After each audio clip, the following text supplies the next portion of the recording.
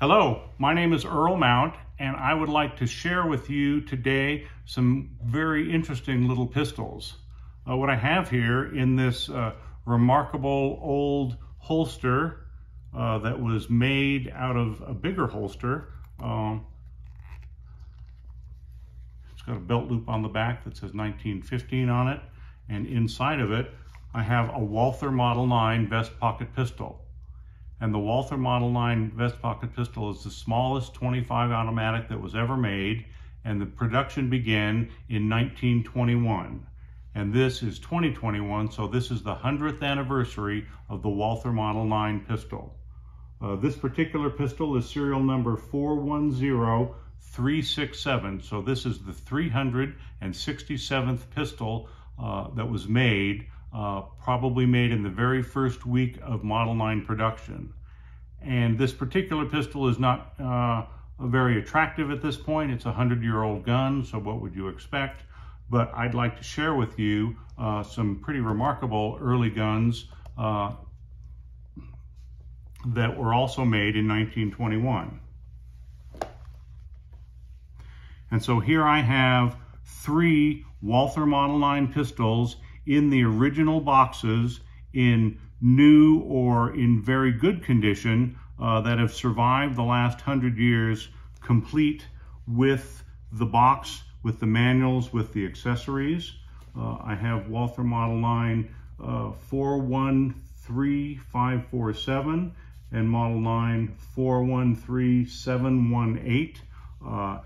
These two pistols, they were probably made in the same week at the Walther factory in Zellermillis, Germany. The little pistol comes with the manual in the original box, and this particular pistol has a label from the retailer, and this retailer was a company that was located in Berlin at the time. Again, the manual is with the box, and it's a multi-page manual. Again, the retail that shows all the details of how to make your Model 9 function well. And the retailer with this particular gun provided a brush. The Model 9s did not typically come with a brush, but in this case, a full complete gun. This one is marked in very small letters. There's a stamp made in Germany. So this gun was imported into the United States in 1921 to be sold on the American market. And with this Model 9, the manual is in English. And it's got a very clear description, very proud, almost boastful description of the unique capabilities of this particular pistol. At the time that the Model 9 came out, the most common pistols of this kind on the market was the FN 1906 and the Colt 1908 is basically the same design. Both guns were designed by John Browning. It was sold beginning in 1906, and it was a remarkably popular pistol. They sold over 500,000 by 1920, and ultimately this gun sold over 1 million. So very popular, but as you can see, compared to the Model 9, it's a much bigger, fatter gun. So the Model 9 is a much more convenient-sized gun. The other gun that was very popular in that time is the Mauser 1910. Again, this is the same caliber, 25 ACP, but compared to the Model 9, it's a much bigger, clunkier gun. And so when the Model 9 came out, it was incredibly popular. Now, in 1920, prior, Walther had come out with its Model 8, a very elegant design, very accurate and reliable little pistol. And for the next 2 decades, Walther would sell the Model 8 and the Model 9, and both were very, very successful on the commercial market.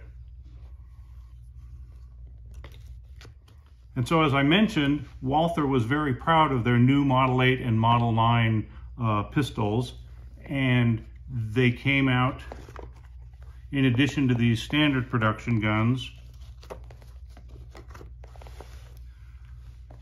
the Model 8 and the Model 9 were available in higher grade finishes. And so here we have a Model 8 and a Model 9 in factory display cases. And in these display cases, they describe their pistols as, for the best in personal protection is the new Walther Model 9 pistol from the Walther factory in Zella Millis. These pistols are nickel finish. Again, here's a Model 8, and here's an early production Model 9. So again, still first year of production, 100-year-old pistol in nickel with mother-of-pearl grips. And just a stunningly beautiful little pistol. Now, this pistol, 26801 range, so a few months later, and by that time, Walther had already begun improving some of the designs. The original gun, the front of the magazine well went all the way to the bottom, and it made extracting the magazine very difficult.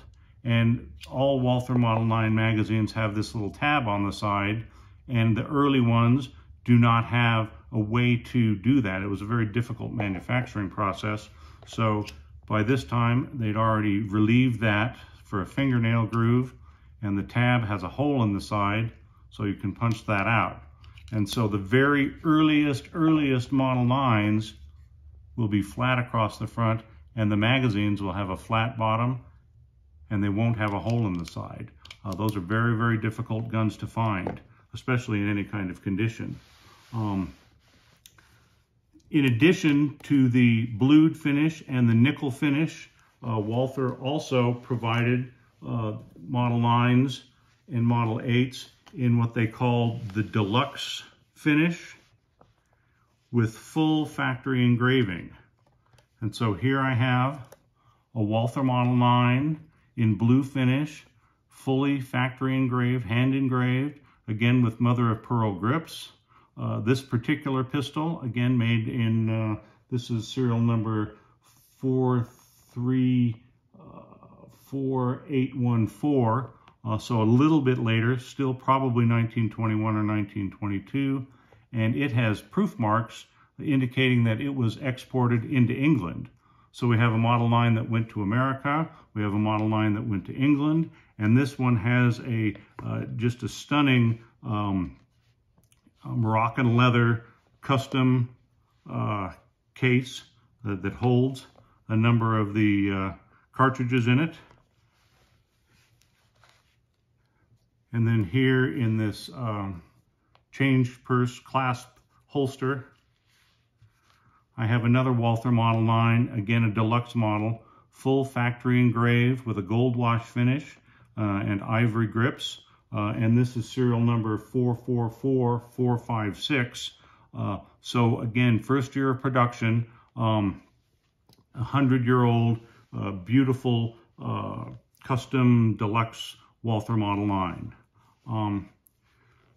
The Walther Model 9 was manufactured beginning in 1921, as we've discussed, and production ended in 1940 at the beginning of the World War II, when they ended Model 9 production and Model 8 production to focus on wartime pistols. So I hope you've enjoyed this discussion of the Walther Model 9 and on its 100th anniversary. In the weeks to come, it's my hope to be able to share some more videos. I'd like to go into much more detail about the manufacturing process and all of the variations that took place over the 20 years of production. I'd like to have a detailed discussion of the different types of boxes and cases, different holsters. It's fascinating to see all the variation of little holsters that they made. I'll do some, I'd like to share some on the competitors. The Model 9 generated a tremendous amount of competition, and a whole series of other small pistols were produced. And then I would like to share some information on the process of maintaining and functioning, repairing these little pistols. Some of these are at this point too valuable to be shot, but there are still, again, getting back to the pistol that we started with, this gun, I shoot it pretty regularly. It may not be pretty, but it's still a lot of fun to shoot, and they're a very valid pistol in today's concealed carry market. People say, well, it's too small to carry, but if you've got one with you, that's better than the one that's home in your drawer. So we'll do a discussion of that. So I'm looking forward to sharing more information with you on the Model 9s, and I hope that you've enjoyed this discussion.